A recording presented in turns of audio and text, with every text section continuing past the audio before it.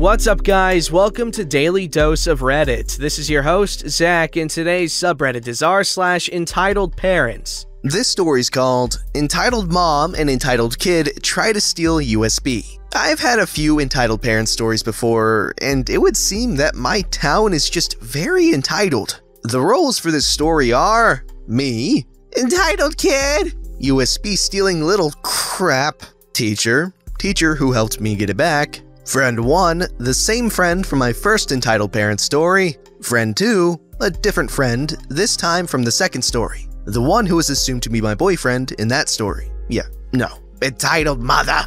We don't see much of Karen, but when we do see her, oh boy.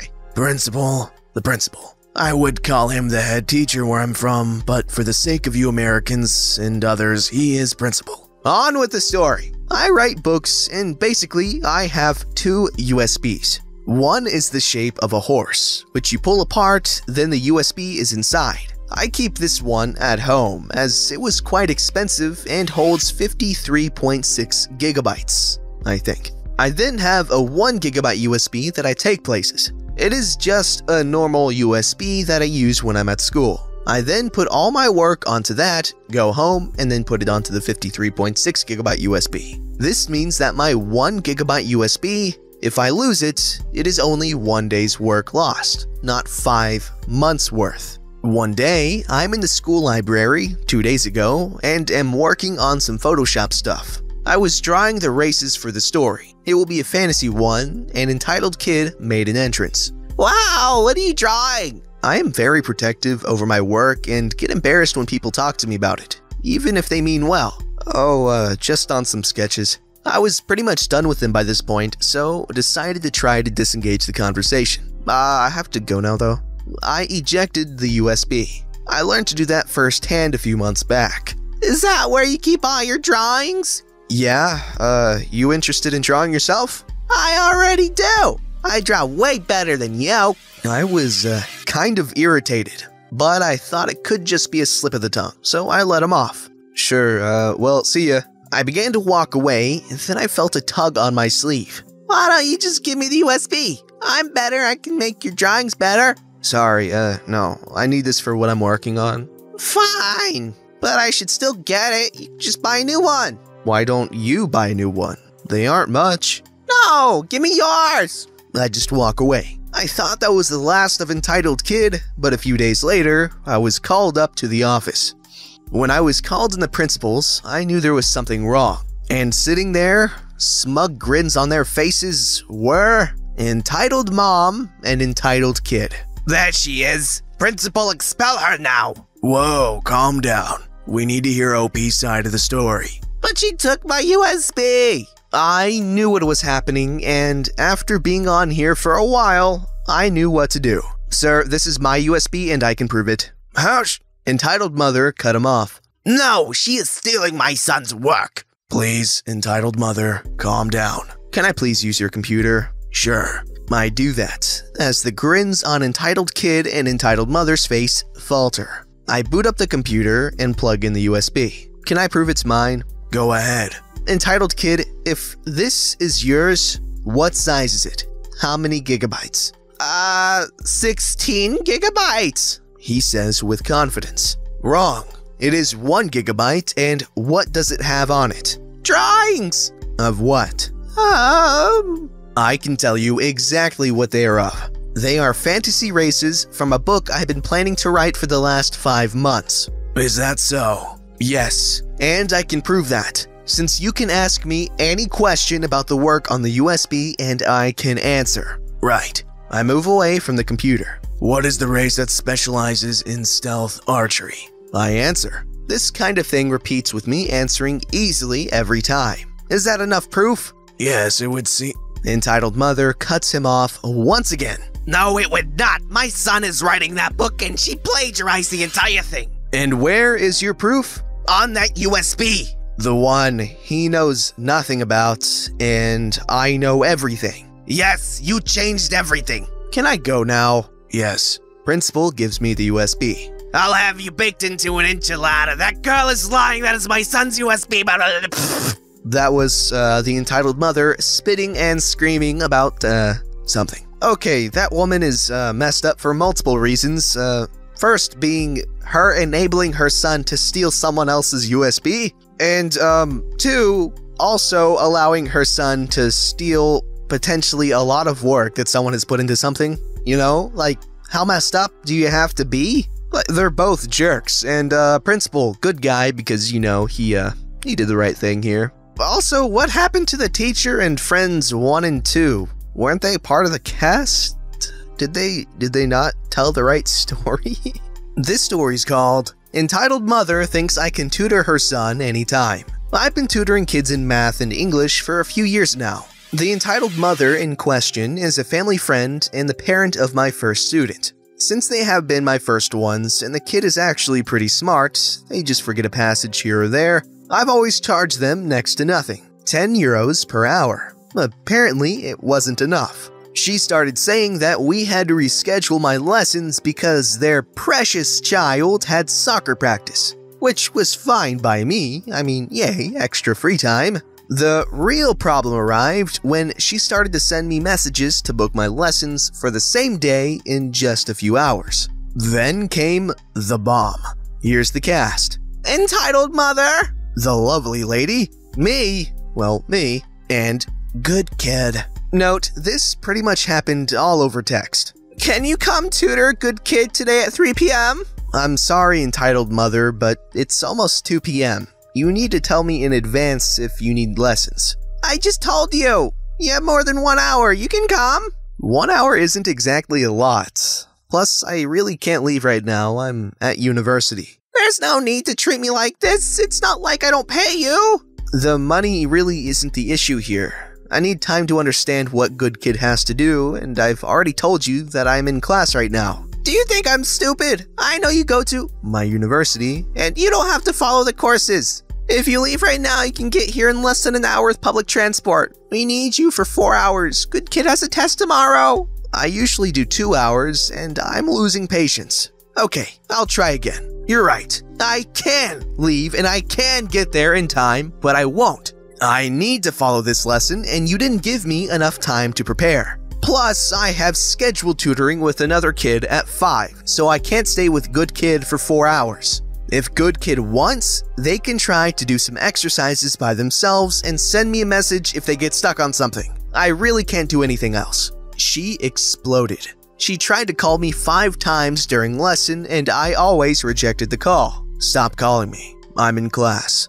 Answer me! I'm paying you! Yeah, 10 euros. I'm paying 10,000 to stay here. If you have something to say, just write or wait another hour. Don't you dare bring money into this conversation. I'm paying you way too much for the amount of work you do. We've always been good to you while you were tutoring good kid. I even bought you a gift for your birthday last year. I asked you a favor once since you are always available for us, and this is how you treat me? Well, step off. We don't need your help. I'll find a better tutor for good kid, one that knows math. You know what? Fine. You're paying me half the amount I usually charge. You treat me like your own personal tutor. While I'm tutoring, it's a miracle if you offer me a glass of water and you only bought me a gift because I came to an unplanned tutoring on my birthday, all dressed up for my birthday party, and you went out to buy it while I was tutoring good kid. Good luck finding another tutor that accepts my pay and your times.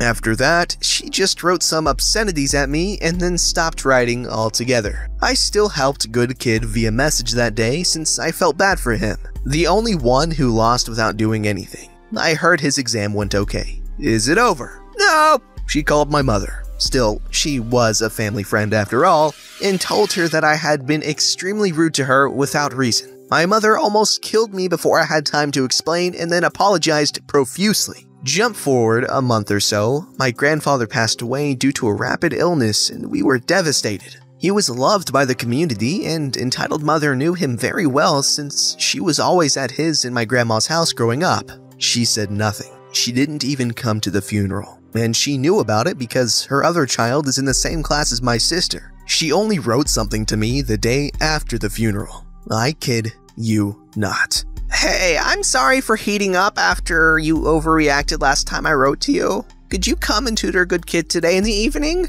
I really wanted to go to her house and shout at her for hours. But since I am a good person, I just blocked her and never heard from entitled mother and good kid again. Man, entitled parents are always at their most entitled when they want something from you. I mean, I guess that's in the name, you know, entitled, but it's just shocking, you know? They want something, they desperately need something, yet they're a jerk to you about it. They make it feel like they're doing you a favor by you doing something for them.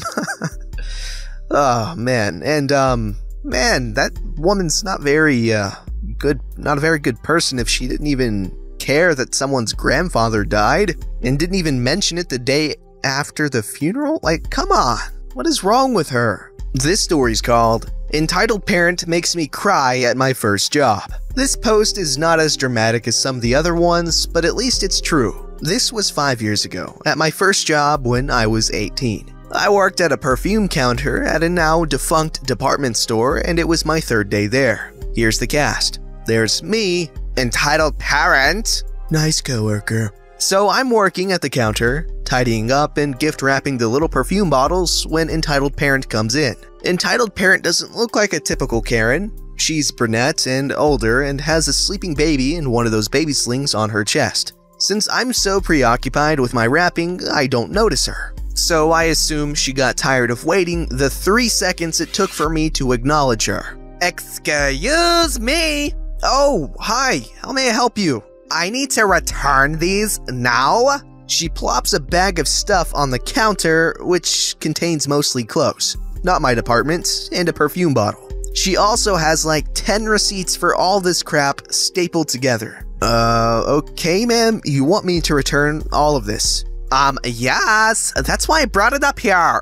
Okay, it's just I'm new and only trained in returning perfume right now. I can return the perfume for you, but I think someone in the clothing department would be better suited to help you return the other items. Listen, I'm in a hurry. I've got to get him, points at baby, to an appointment, and I don't have time to go to 2 departments. You'll return all of this for me right now. I have more important things to do than stand here with you. At this point, I'm taken aback. I have never had someone speak to me like that before in my life. So I try my best to do the returns. I'm supposed to find the item on the receipt, scan it, then scan the item. But I can't find most of the items in her bag on any of her receipts. So I keep checking over and over, trying to find the items while she's glaring at me and telling me to hurry up, which isn't helping my anxiety. Ma'am, I can't seem to find items. I don't think you have the right receipts. What the hell do you mean I don't have the right receipts? Of course I do. Are you stupid or something? Check again. I'm trying to hold back tears at this point. Ma'am, I looked through your receipts a bunch of times. I can't find them. I can't return them. Oh, yes, you can. Just look at my credit card or something. Here. She shoves her card at me. Look it up. Our system doesn't work that way. We're not Target. I can't do that. Are you kidding me? I shouldn't be treated this way. I'm a rewards member. Go get your manager right now. So I run out trying to find the manager, but it's a big store and I can't find her anywhere. I kept getting more and more anxious, so I asked some coworkers if they could help me, but they all told me to get the manager who I couldn't find, which made me more anxious. So I go back to entitled parent. What took you so long? Is the manager coming? I'm sorry, ma'am. I can't find the manager. Are you freaking kidding me? You didn't even look for the manager, did you? Just because you're too much of an idiot to do my returns doesn't mean I shouldn't get my money back. I want you to return all my items and I want my money back. That's when I broke down and started to cry. Not tears rolling down my cheeks, but full-on sobbing. Entitled parent goes white as a sheet. Hearing me cry, the baby on her chest also starts to cry. Why are you treating me like this? I didn't do anything wrong. I'm having a bad day. And you think that it's okay to take it out on me? I didn't do anything to you. What's wrong with you? Well, it's your fault. Thankfully, my coworker from the counter who just got back from lunch saw me and ran right over. Hey, OP, what happened? I was trying to return her stuff, but she didn't have the right receipts, and I tried to find manager, but I couldn't, and then she called me names and yelled at me, and it's not my fault. Coworker tells me to go to the back room, and I stayed there till the end of my shift trying to stop having a panic attack. I don't know what happened to entitled parent. Okay, that is horrible. Wow, I don't know what I would do if, I made someone cry at work. I mean, I would feel horrible for doing that because that means I was being a big jerk, but like, that's just a weird situation, and I feel horrible for this person, the Redditor here. Crying at work is not, ideal. I don't think I've ever cried at work, but I can probably tell it's not very comfortable. This story's called Religious Nut Job Entitled Parents Don't Approve of Me Dating Their Son. I was attending an anime convention around 2 years ago, and it was the first time I had gathered the courage to cosplay. Doki Doki Literature Club had been out for maybe a month or two and was super popular, so me and my friends decided to go as the main girls, with me, of course, dressing up as Monica. The whole thing was amazing. Conventions themselves are always fun, but when you're cosplaying, it's a whole new thing. During this time, it wasn't uncommon to have people come up and give all 4 of us compliments or ask to take pictures with us. It's also important to note that, for whatever reason, that there's protesters at these conventions. There's your usual overbearing religious nutjob fun police types, but I have no idea what they actually protest. Anyway, one day we're walking around when this guy, who looks to be about our age, comes up to me and my friends were going out for food, and has this conversation with us about our costumes, getting into the game, giving us compliments, etc. He then asked to take some pictures with us, asking for some specific photos. One is where we're all trying to pull at him, and then he wants to take one-on-one photos with each of us, with me in the background looking angry or spooky. It makes sense if you've seen or played the game. The final picture is of me holding onto his arm with a big smile while he looks terrified. After the photo, we're exchanging Instagram information, and I casually ask if he's there with anyone, and he got super uncomfortable and said he was there with his family. As the day goes on, we're messaging each other over Instagram, and things had started to get pretty flirty. Eventually, he asked me out to dinner at a restaurant near the hotel we're staying at. The date itself was pretty good. It was funny, and we watched a lot of the same shows, and could banter back and forth on differences in opinion. A few weeks go by, and we're dating at this point. We're over at his place, and things are getting pretty hot and heavy on the sofa. Luckily, nothing too raunchy was going on because his parents walk in with groceries out of nowhere. Apparently, he hadn't told them about me because they were all like, "Oh, who are you?" Although they didn't seem too upset on what they had walked in on. I'm beyond mortified. But the parents sit down across from us after putting the groceries down and start asking me questions. What's my name? How did we meet? Etc. The both of them seem very excited to meet me, at first. I introduce myself and tell the story of how we met, and pull up our photo together with me in costume and show it to them. They get these grim looks on their faces like they just found out I'd killed someone, and give their son this death glare. At this point, they're asking me to leave, and I'm asking if I did something wrong and apologizing if I did. Well, it's just we want someone modest for our son, and we don't see you two being a good match. What? You don't exactly line up with our beliefs is all. Please leave. We need to talk with our son. I don't understand. You need me to spell it out? He doesn't need some atheist floozy in his life. Mom, don't you raise your voice to your mother. Walk your little friend out and say goodbye. They argue for another minute or two before my boyfriend walks me out. He gives me a kiss and tells me he's sorry and he'll call me later. When he finally calls back, he explains how his parents help organize those protests at conventions and how they had some weird views like that. He said he fought with them for over an hour about how he was done with their BS and they demanded he never speak to me again. He ended up moving in with me about a month after that. It was kind of soon, but he didn't really have anywhere to go since his parents had given him an ultimatum and apparently his entire family's like that. On the bright side, we're still together, so at least the story has a bit of a happy ending. Man, that's kinda awkward if I'm being honest. I don't know, that seems like a lame Disney movie in terms of plot. I'm not saying the story's bad, I'm just saying like the stakes aren't as huge, you know? I don't know. Well, that was a cool story. I liked it. The parents are stupid and they're very controlling and just stupid, but good story. Don't forget to like, subscribe, and hit that bell to never miss an episode.